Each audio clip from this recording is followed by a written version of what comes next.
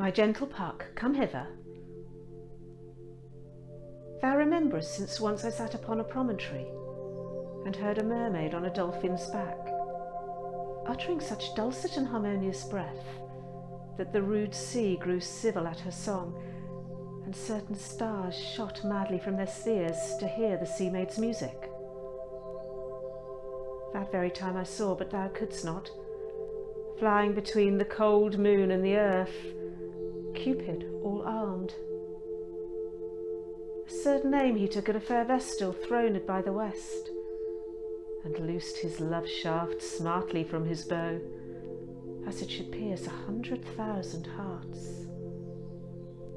That I might see young Cupid's fiery shaft quenched in the chaste beams of the watery moon, and the imperial votaress passed on in maiden meditation, fancy free. Yet marked I where the bolt of Cupid fell.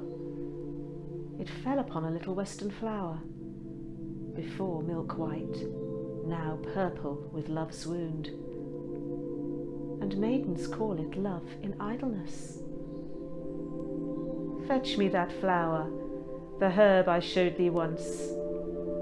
The juice of it on sleeping eyelids laid will make all man or woman madly dote upon the next live creature that it sees. Fetch me this herb, and be thou here again, ere the Leviathan can swim a league.